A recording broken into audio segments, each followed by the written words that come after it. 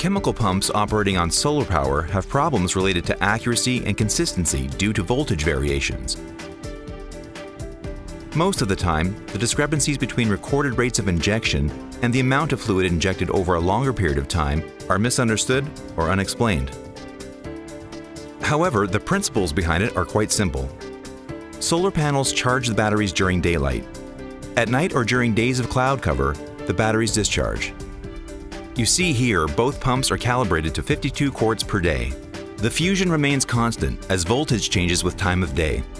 The leading manufacturer's rates change constantly, resulting in the incorrect amount of chemical being injected. All brush DC motors slow down when voltage decreases and speed up as voltage increases. This means that changes in battery voltage have a direct effect on chemical injected, explaining the difference in rates many pumpers experience if they check rates in the morning versus later in the day. Sirius has a patented solution to mitigate the effects of voltage fluctuations and to stabilize the chemical injection rate. The battery voltage is recorded during the Fusion's pump calibration process and used to automatically compensate and adjust the injection rate as voltage naturally fluctuates. Both over-injecting and under-injecting chemical comes with a significant cost.